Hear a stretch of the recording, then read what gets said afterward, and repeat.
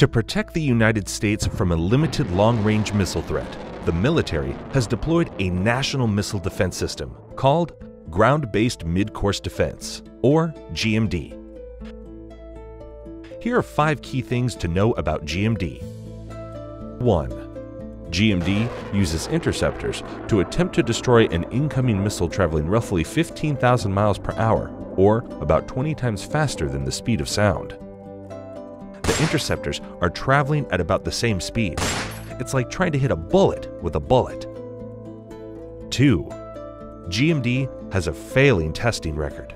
Since deployment in 2004, only 4 out of 10 tests have fully destroyed the target. That's especially bad because the tests are highly scripted for success. The timing of the test and other information that no enemy would provide are known in advance. 3. GMD is really expensive.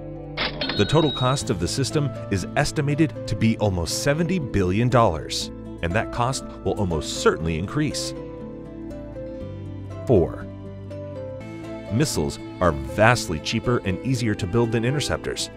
To overwhelm even a fully functional GMD system, our adversaries could just build more missiles. That's a recipe for a new arms race, with the offense always having an advantage over the defense.